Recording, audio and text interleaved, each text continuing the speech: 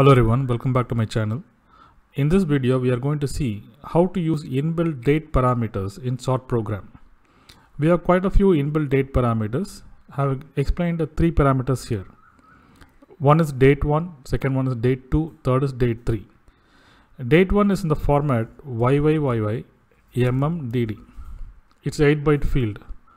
And date 2 is just YYYY, the year part, and DD. DD is the date. And date 3 is 7 bytes YYYY and Julian date, 3 bytes Julian date. So date 1 is YYYYMMDD. Date 2 is YYYYDD, and it's going to be MM. And third one is YYYYDDD, Julian date. So we can use this in either INREC fields or OUTREC fields, or INREC build or OUTREC build. Whenever you are going to build the record, whenever you are going to reformat the data. Let's submit this. So here I have given a string date formats colon and a date 1 semicolon, date 2 semicolon, date 3, and a space in the 80th byte because the length of the file is 80 bytes. Okay, and in the second example, I've added +1, -1 and -7 here. What does it mean? So date 1 refers to a date format YYYYMMDD. If we add +1 or +2 or whatever, it is going to give next dates, future dates. If we give +1 future plus a number future dates, and minus is going to give reverse date or older dates. If we give +1, it is going to give tomorrow's date. If we give +2, day after tomorrow's date. Similarly, if you give -1, it will give yesterday's date. Okay, and here I have given -7. -7 means last week same date. Okay, what is last week's date? If you give +7, next week's date. So here I have given a string date formats date 1 in YYYYMMDD format as semicolon, followed by date 1 +1 tomorrow's date, and a semicolon again. Then date 1 -1 yesterday's date. Today's date is August 3, 3rd August. Tomorrow's date is 4th August, and yesterday's date is 2nd August. Again a semicolon. Then date 1 -7 last week date. Last week, what is last week date? Let me check.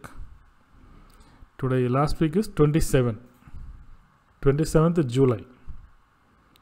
That is last week's date. Today's date is 3rd August.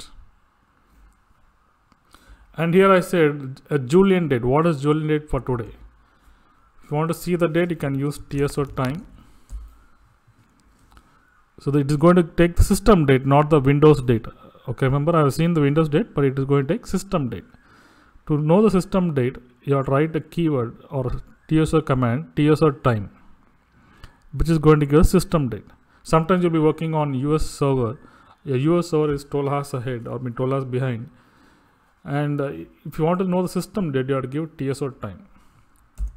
And if you want to know the Julian date, you can go to you can see the calendar. If the calendar doesn't show, you can press option status, and you have to select 3.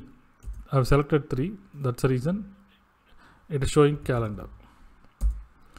The calendar, you can see the Julian date.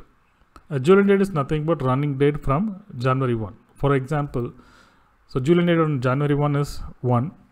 Julian date on January 31st is 31. And Julian date on February 1st is 32. It's a running date.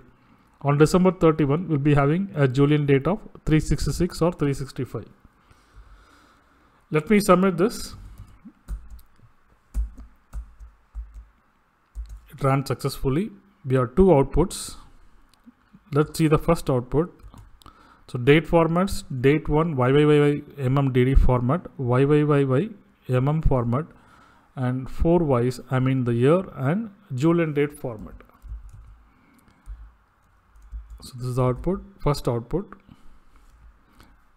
So YYYY 2021, today's month is 08, and today's date is 3rd August, and again YYYYMM, and 2021 2/15, which is Julian date, a running date. Let me show the second output. In second output, you have added a number, a numeric. Okay, date 1. Date formats followed by date 1. Date 1 is YYYYMMDD 3rd August. Then comma, date 1 plus 1, tomorrow's date, semicolon. Okay, date 1 minus 1, yesterday's date. So today's date, tomorrow's date, and yesterday's date. And if you want to know the last week's same date, okay, you can add either plus 7 or minus 7. Here I have added minus 7, which means it is going to point to last week date. It is going to subtract minus 7 from today's date, and it's going to give here.